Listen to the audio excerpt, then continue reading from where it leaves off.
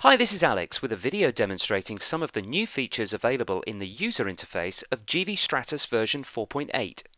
Sometimes I have assets in the system with a large number of markers defined on the timeline, which might get in my way as I'm working with those assets. It's now possible to hide markers from the inspector timeline using a new feature. Within the marker palette, there is now a new control which allows me to toggle whether markers are visible or not. I can also use a new keyboard shortcut, Control ? to toggle markers on and off.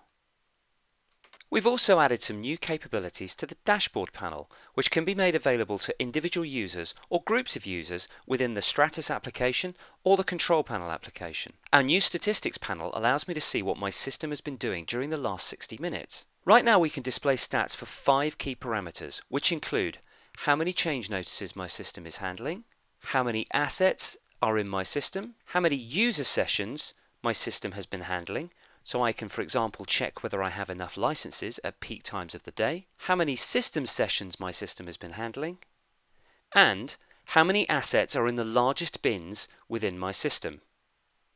This is the first stage of planned expanded statistics support within GV STRATUS. More on this in later releases. Finally, we'd like to show you another handy new feature available within the STRATUS Inspector.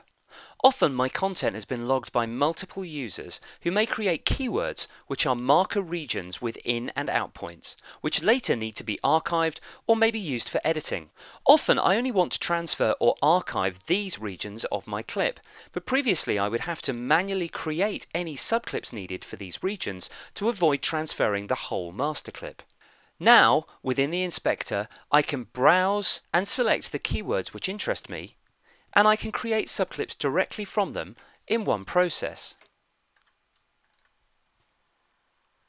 I can select any or all of the keywords within my clip as required and convert them to subclips.